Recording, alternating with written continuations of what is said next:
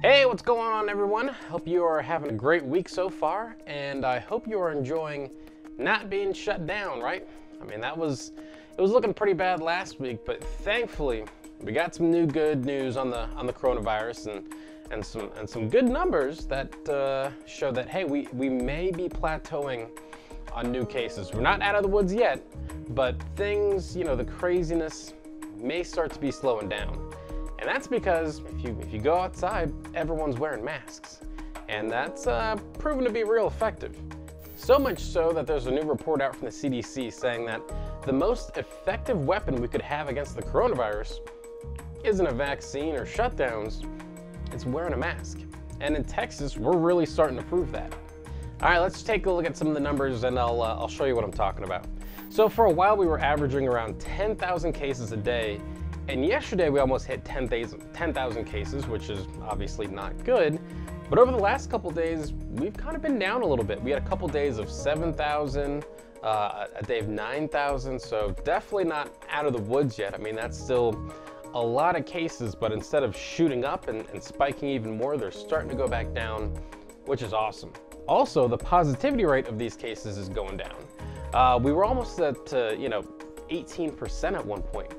We were averaging around 16%, now we're down to 14%, which is is awesome. I mean, that means that we're doing a lot of testing and we're getting less positives back. So these are both really good things.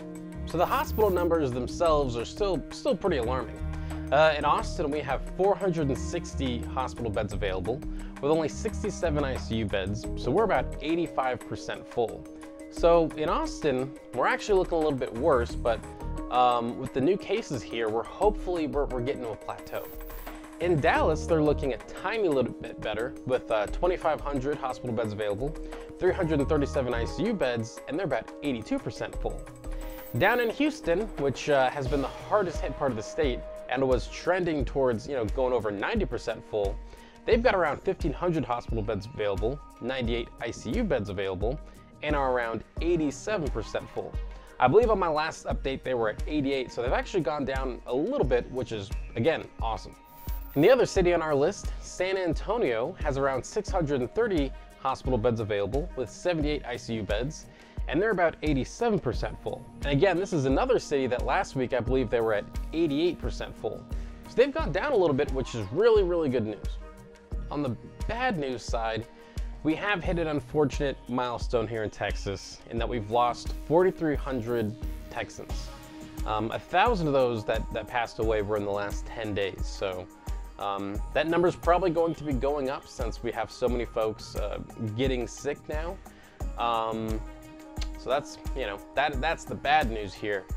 So we're definitely not out of the woods yet, but what we're hoping is that, we've plateaued on some of these new cases. So if you're not familiar, it takes around 2 weeks if you get infected to the point where you're actually going to need to be in a hospital. So the numbers we're looking at now, we still haven't seen that wave show up in hospitals. So there's a worry that things could get worse before they get better. But hopefully we've seen maybe some of the worst of the new infections.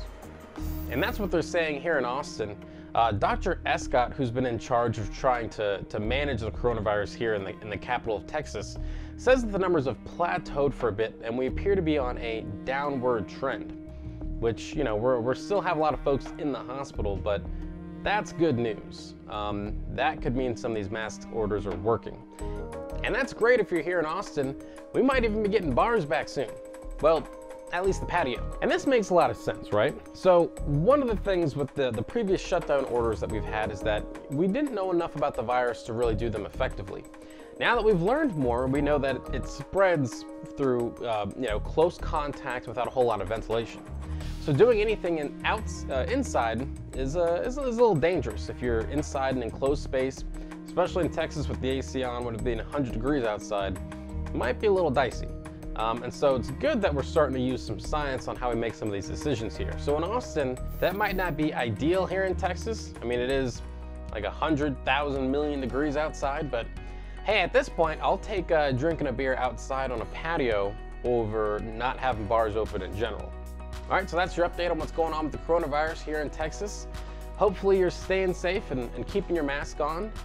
Hopefully, you know, there's some research out there that say that if we wear a mask for, you know, the next month or two, then maybe we can finally put all of this behind us. I'm not willing to go that far, but definitely wearing a mask is really making a big impact here in Texas. So keep those masks on, and I'll check back in a couple days with another update. Hey, what's going on, everyone? Thank you so much for watching Citizen Pete. I really appreciate it. If you haven't already, click that little subscribe button, maybe the like button, and hey, maybe just leave a comment. You know, I want to know what you're thinking. What do you think about all the politics, the news, and all the stuff that's going on in our country?